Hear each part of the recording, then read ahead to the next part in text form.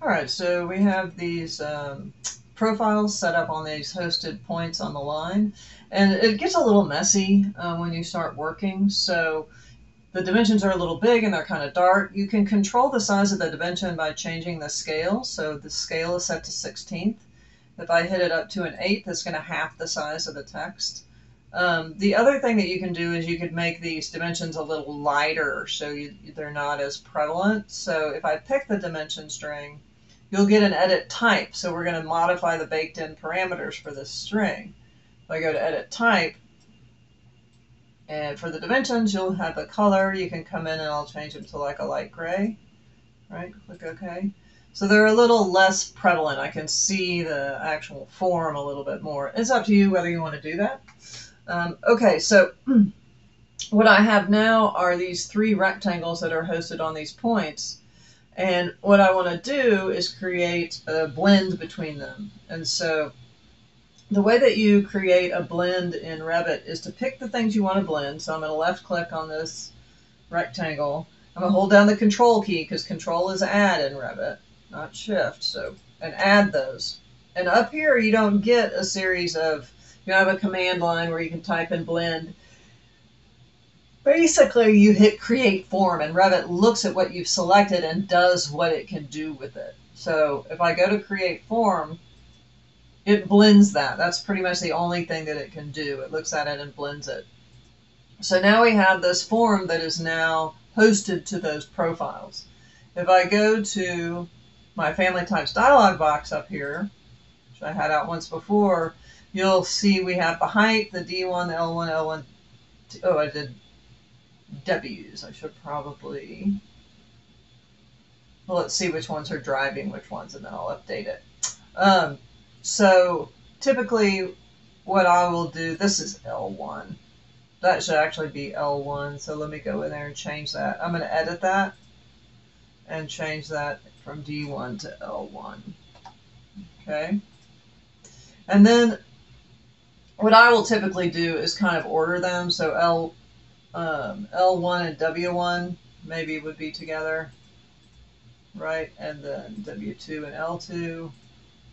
And then height can be wherever you want it, at the bottom or the top. Okay, so now I'm going to go in and just sort of even these out. I'll round them, you know, to 20, 20. You could change it to something else. But just to sort of even it out. And then if I hit apply, you'll see it'll update in the screen. And that's just for the 51. If I go to the 71 and hit apply, you'll see that it gets taller and goes back to those others. So you can come in and actually set these at all different sizes. And it takes a while to set them, right? So I'm not really paying attention to what I'm doing. We'll see what this looks like when I'm done. Right, so it's quite a bit different than the other one, okay? You can also come in, and if I go to my 90 and apply, right, it goes back to that original settings of the, and I could come in here and adjust these, but let's say I wanted L1 to drive L2 and L3. So I'll set L1 to 30, and then L2 I can set to L1 times 2 in this little formula and hit apply, and now that goes to that. And then if I go to L3, I could do L1 divided by 2 and hit apply, right, and it goes to that. And so then we could also have W1 drive W2 and W3, so maybe we do the opposite. This would be W2 divided by 2, and this would be, W1 and W1 times 2. Right, and then apply.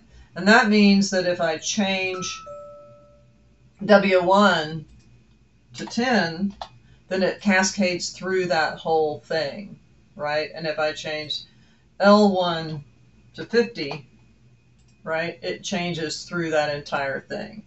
So you can also do that. Notice that, well, it's getting really big there. Notice that if you put a formula in, it applies to all of them, right? So now this one will update based on that formula. So it's kind of up to you how you want to do it. Okay. Um, so that's creating the blend. When we come back, we'll create the void.